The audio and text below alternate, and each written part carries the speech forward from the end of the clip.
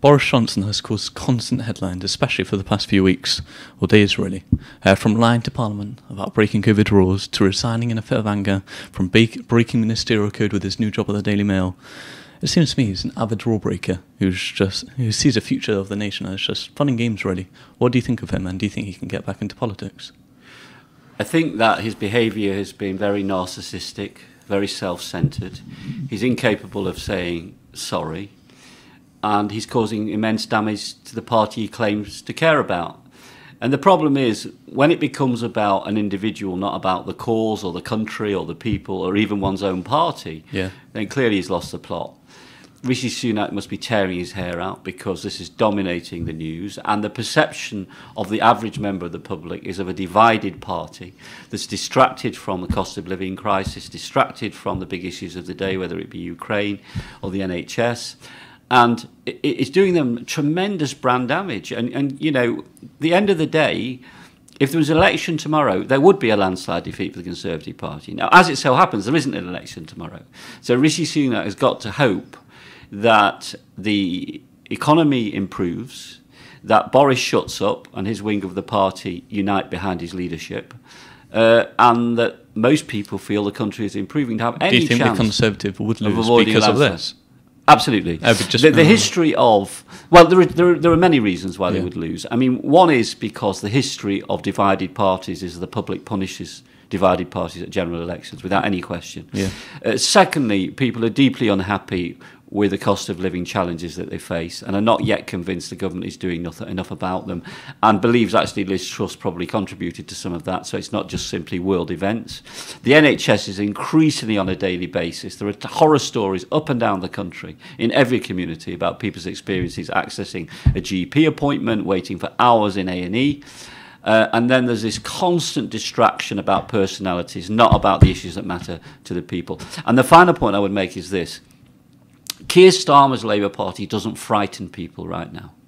So they feel they can take a chance and give the other team an opportunity without risking the economy or risking national security. Because Keir Starmer is moderate, he's middle of the road, nobody can claim he's a radical lefty like Jeremy Corbyn. So the risk of change is less dangerous. If it's a combination. If the Conservative Party get rid of Boris, which sort of they're trying to do, wouldn't that then you've got a moderate versus a moderate? Isn't Rishi and say Keir Starmer the same sort of personalities?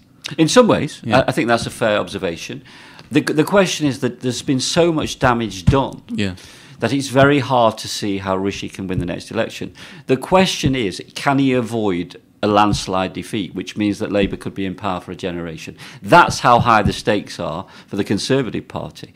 You asked me about Boris Johnson's future. I think, you know, I'll be very frank with you. You can never rule this man out. And what I mean is, a scenario where they lose the next election, the Conservative members are very angry at losing the next election, but they don't lose it by that much. Rishi Sunak probably, if they lose, under any circumstances, will have to resign.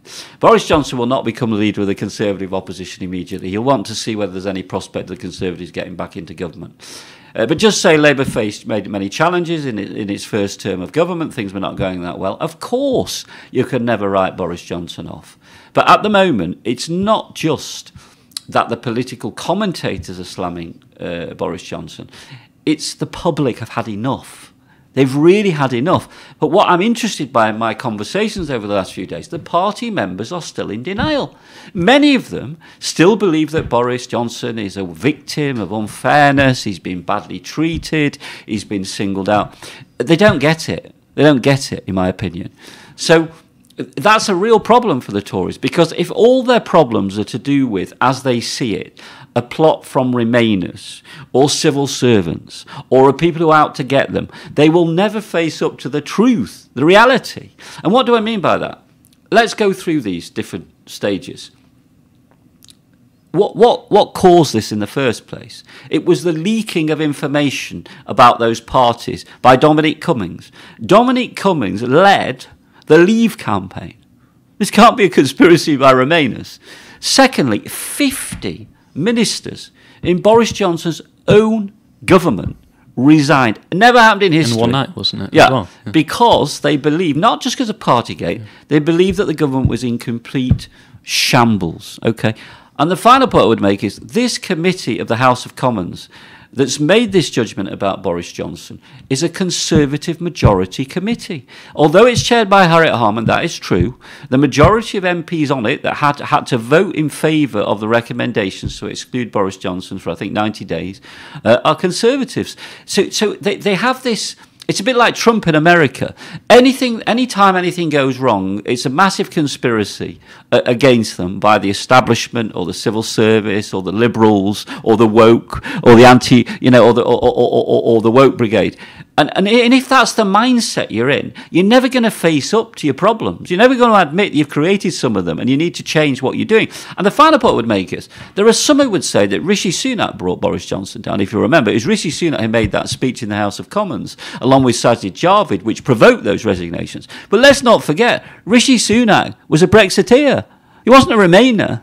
So this obsession that the Conservative Party, certainly the right wing of the Conservative Party has, that they justify what's happening to Boris as all about because Boris took the establishment on, all because Boris led the Leave campaign. It's just deluded. Why is it like that? Why is many members of the Conservative Party don't actually see what the rest of the public see? I think because having been in politics all my life, people become very tribal. And when you become tribal, you lose all sense of perspective and objectivity. I think that's one reason. Some people, I think, would point to Boris Johnson's achievements and say he didn't deserve this, it's disproportionate. And I think the problem with that is, I particularly think he deserves credit for Ukraine. I think he really did show leadership, and the rest of the West followed. So he does deserve tremendous credit for that. I don't care what anybody says, okay? But the problem is, the Partygate stuff just simply exposed what he's done for much of his career, which he's been less than truthful. Now, that's me being a politician. Very nice. when I say that. So it's flushed out one of his great weaknesses. And we have a concept in Judaism called teshuvah, which means that if you make mistakes, because we all make mistakes, none of us are perfect, if you genuinely are sorry and say you're sorry and promise not to do it again, you often get forgiven. Boris Johnson and Donald Trump have that in common. They are incapable of sincerely saying, sorry, I got it wrong, and I realise I have to change because I can't behave like this if I want people to support me. Incapable. So it's all of those factors that are at play. And I think that the other thing is, without all of this, the Conservative Party has been in power a long time, since 2010, initially with the Lib Dems, latterly on their own. And the people are always instinctively saying, maybe it's time for a change, providing the opposition are electable. This has made that 10 times worse, the events of the last 18 months. The disarray over Boris's resignation, the disastrous short period that Liz Truss spent as Prime Minister. And I think that there is some respect for Rishi Sunak in the sense that people feel at last we have a grown-up back running the country, okay, and we needed some level of stability, and he has brought that stability.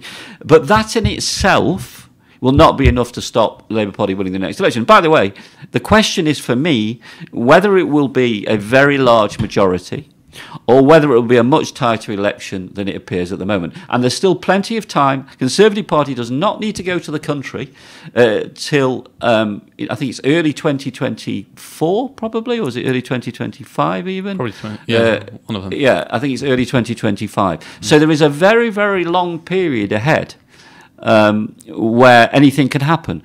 A week is a long time in politics is a favourite expression of history. But let me be clear about this. They can't blame anybody else other than themselves. They got a tremendous majority in 2019. Okay? A tremendous majority. Boris Johnson was extremely popular. Yeah. We shouldn't forget that. He won votes for the Conservative Party of voters who had never voted Conservative before. The Labour Party was in disarray. Yeah? 4 years on, they've thrown it all away. And it's quite extraordinary that they've done that. And they've only got themselves to blame, frankly, for that. And the question is what they're going to do next. The Labour Party also has challenges. I don't want to pretend otherwise. The Labour Party has got to inspire people with an agenda for the future of the country. They've got to continue to reassure people that they're not Jeremy Corbyn's Labour, that they've not only rid themselves of anti-Semitism, but they've rid themselves of being a threat to the economy or a threat to national security. Now, How well has Keir Starmer done? I think in terms of reassuring people that his party, Labour Party, is different than Corbyn's Labour Party, I think he's done quite well. In terms of, is the average voter scared of the prospect of a Keir Starmer-led government? No. But he's still got a lot to do on inspiring people that the Labour Party genuinely has a positive vision for the future of the country and a solution to some of the problems. At the end of the day, people are really struggling, you know, to feed their kids, to pay the bills, and alongside that, the NHS appears to be in meltdown. So these are the big issues where Labour still has, a job to do. And of course, Scotland, it all remains to be seen. At the moment, is playing into Labour's hands, the decline of the SNP. It remains to be seen how all of that plays out in the next 12 or 18 months.